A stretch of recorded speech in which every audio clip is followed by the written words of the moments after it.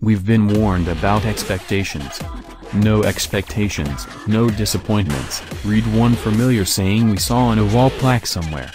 Another one read, expectations are merely resentments under construction. But when it comes to luxury vehicles such as the Lincoln MKX, the prices charged by their makers inevitably raise certain expectations. As the ostensibly cushier expression of FOMOCO's two-row, mid-size SUV architecture that also underpins the square-jawed and generally appealing Ford Edge, the elegantly styled Lincoln MKX makes certain promises.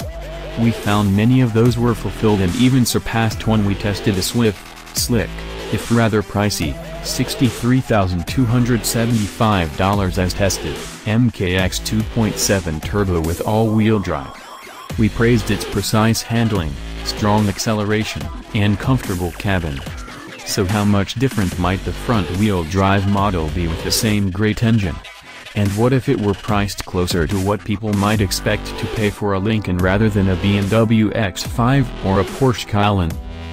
As it turns out, when it comes to the most powerful MKX, all-wheel drive and heaps of options make the difference between exceeding expectations and failing to meet them.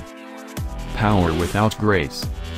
On paper, the $2,000 charged to swap out the MKX's base engine, a 3.7-liter naturally aspirated V6 making 303 horsepower, for the optional 335 horsepower 2.7-liter turbocharged V6 seems a no-brainer, if only for the attendant boost in peak torque, from 278 pounds-to-foot at 4,000 revolutions per minute to 380 pounds-to-foot at 3,000 revolutions per minute.